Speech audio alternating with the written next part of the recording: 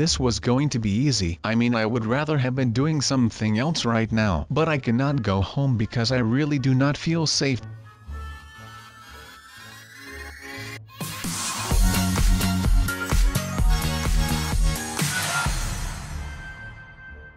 Hey, what is going on, you guys? My name is SubZeroExtabyte and I am shooting right back at you with another video today. Now of course we all know that sometimes we get annoyed in this game, right? I mean, we all have our differences and usually they are only short lasting and they never really get that much out of hand, right? Well, today is the day that I snapped. I am just done with it right now. Again and again I keep having these noobs finding out where I live and it is just driving me nuts. Now I have already tried training the noobs in order to make them respect me and know a thing or two about the game. Now that did not work at all, because that literally just blew up in my face. But today we are not doing anything like that at all. As you can see, I am in a little bit of a pickle right now. And yes, this is pretty bad, to be honest. There have been an unfortunate series of events that have happened lately that just revolved around me. And to get away from all of that, I thought that I might as well just go ahead and run. Well, as you can see, that did not pan out too well for me. Now you might be like, well, SubZeroExtabyte, you are just a little weenie when you are doing that. Well, that might be so, but I am just not going to be taking any chances after what happened to me. And I am pretty sure that you all have seen what happened to me. I mean, I will just put in on the beginning of this video for all of you who have not seen it yet, just so that everyone can go around and see for themselves what horrors awaited me back home last night. But like I just said, usually I am pretty fearless, but after this happened last night, I literally have not closed an eye ever since all of that happened. So forgive me if I end up trailing off of my stories from time to time because I might be kind of sleepy still, and that pretty much would go to show if I end up crashing the game that I am supposed to be guiding along the map. So that kind of goes on into some traffic safety right here. So this is a quick PSA, which stands for a public service announcement. If you notice that you are sleepy or falling asleep while behind the wheel of a moving vehicle, then park your vehicle on the side of the road, or in a parking lot or a gas station or anything of that kind, so that you can make sure that you do not harm yourself or anyone else while participating in traffic. Now that might not be in effect for every single one of you, because I could place a bet on the fact that most of you all are too young to be driving in the first place. But this is just a quick PSA for you guys. Oh, and by the way, please do not do any of the stupid things that I might be doing in this cart ride, because even in Roblox things can get out of hand pretty fast. So just make sure that whatever you are doing, in real life or in Roblox, that you do not end up harming other people nor yourself in the process of doing something. Now of course you guys are not here to listen to me rant on about traffic safety in Roblox and in real life. So I would suggest that we would all just move on and start doing something that will actually make a change in this life. And even though that might not specifically be doing a horror game, but at least it is a good start. But if I have got to be fairly honest right now, I think that we are kind of getting the hang of this Roblox thing right here. I mean, we have done like a lot worse in the past with these kind of Roblox videos. So I think that this is something that is going into the right direction for us as a team. And by us as a team I mean you and I. And by you and I of course I mean myself. That is the I part. And of course all of you guys in the audience. Not a physical audience, but just everyone out there that watches my videos on a consistent and daily basis, which I would call the die-hard fan base of SubZeroExtabyte, or I would just call them the subs. I mean, come on, that name is just the best thing ever to call my fan base, aka you guys. I mean, let me just recap this very quickly. You have got me, SubZeroExtabyte, and then you have got you guys, the viewers aka the subscribers. So I am sub, and you guys are subscribers. Then we usually call subscribers differently, because we are cool and all street and stuff, and we just call you guys subs. So I am sub, you guys are subs. That is just the best name for a fan base in like ever. I mean, there is nothing better than this. I literally could not come up with something better than subs. I mean, if you guys have more ideas about stuff like that, then feel free to leave your ideas in the comments, because I do actually read the comments. For you who might be asking themselves if I even read the comments, yes people, I do. I know that it might not always look like it,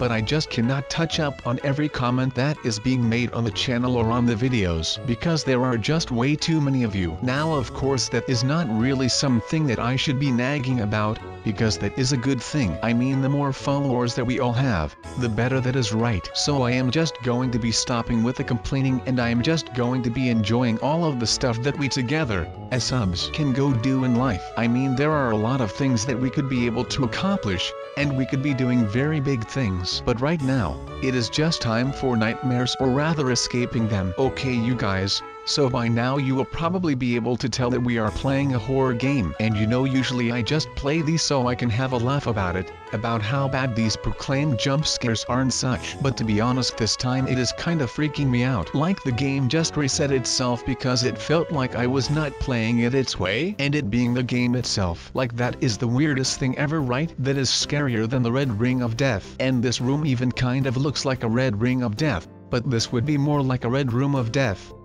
Maybe not red, but still. So where did the game bring us now? After what just happened in that forest, it looked like the game was crashing, and I thought it actually did, but it looks like the game took a life of its own. And if that does not scare the living poop out of you, then I do not know what will. Okay, but talking about big things, have you guys ever heard of a tale of a giant Steve? And I am talking about a giant Steve, and a viewer's discretion is advised, because this story/tale is pretty graphic and horrific. So this kind of correlates in with the happenings of this last night, which was just horrible from my perspective. But as you may have noticed, that there are a lot of sightings of a giant Steve being done throughout the last couple of years. And you might be thinking that all of those things are just one big complete hoax. Well, I can assure you that they are not. But for starters, I believe that most of you will be familiar with the happening and sightings of the so-called Herobrine in Minecraft. I mean, that is just one nasty individual. And I can tell you honestly, that I would have never imagined that something like that could ever be real. But I got amazed and surprised, and of course mortified, whenever I saw that this was not just a fable or a tale. No, this was the harsh reality of the Minecraft players. They had to deal with his shenanigans,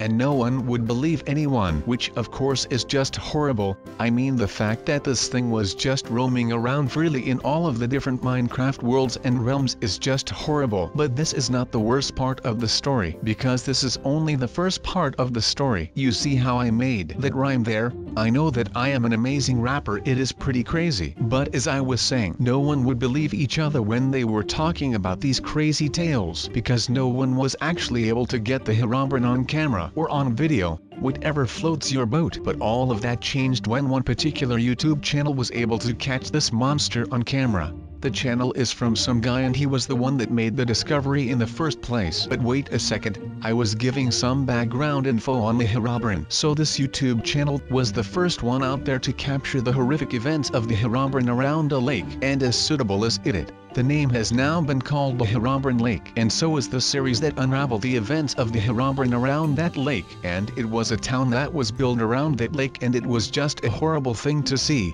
It was very scary, and if I were you, I would not be watching it alone, or at night, because you will not close an eye after you have seen the events that happened at the Herobrine Lake. Now I mean, that is what my nightmares consist of right now. I mean, all of that is just straight up scary, man. Now that was just one of the myths in Minecraft that turned out to be not so much of a myth, because it turned out to actually be true, and not just some tale that a drunk fisherman started telling. So kind of the same goes for the story that goes around the giant Steve. So we all know the story of Steve, or actually, we do not know the story of Steve, since he is such a mysterious character. I mean, we all know Steve, but we still do not really know Steve, if that is something that you can follow. By this I mean that we have been playing as Steve for the better part of a decade, but we still do not know one thing about Steve, except for his looks. That is the only thing that we know about him, and that we are sure of. But we do not know anything about his personality. And I mean, Steve doesn't have much of a personality nor real goal on its own. It never talks.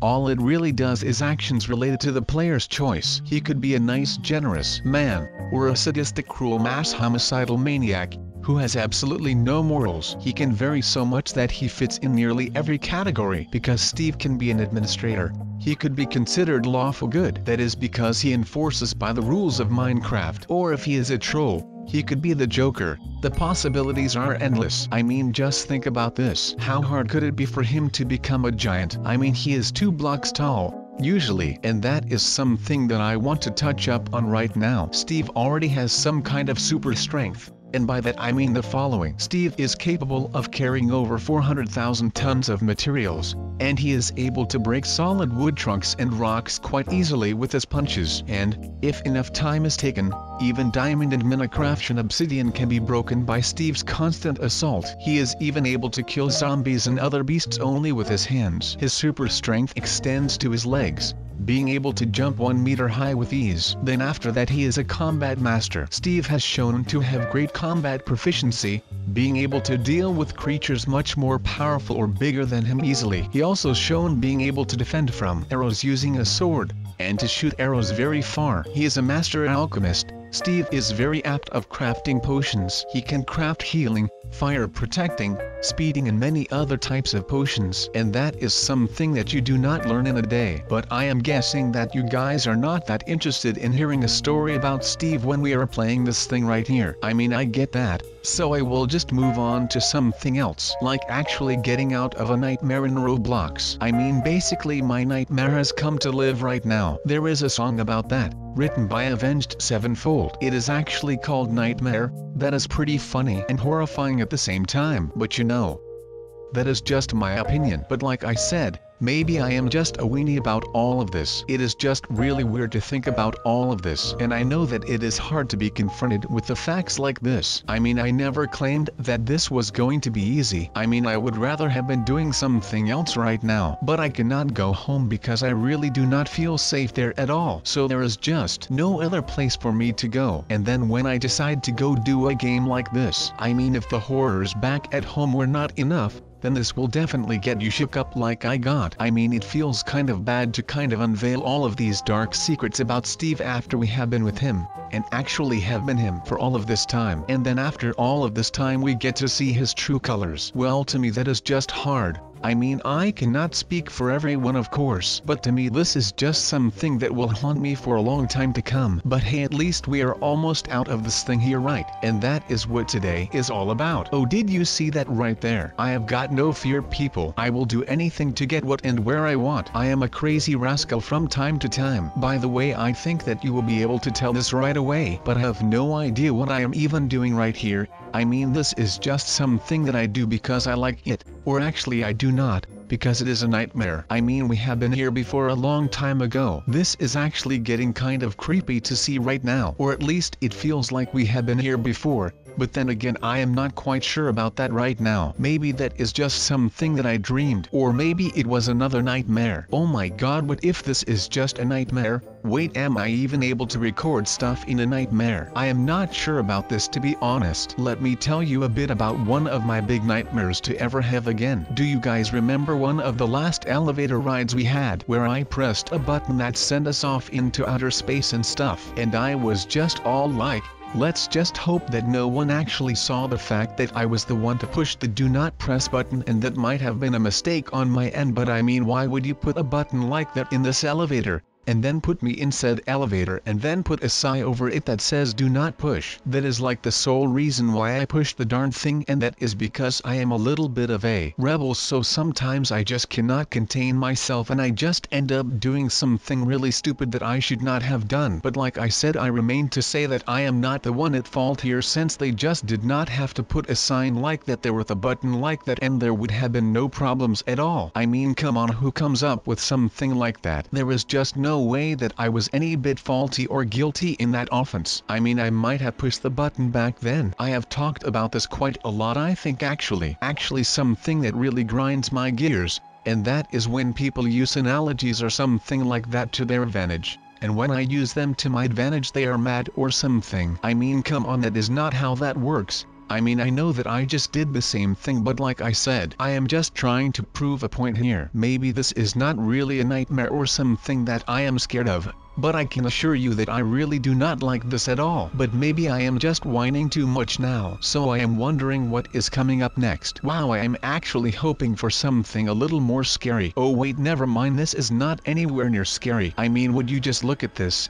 But I really do not care about that right now. This card is my only way out right now, and I am willing to die for it, metaphorically. I mean, if I would die right now, then this would be the worst trade deal in the history of trade deals maybe ever. I mean, what? Oh god,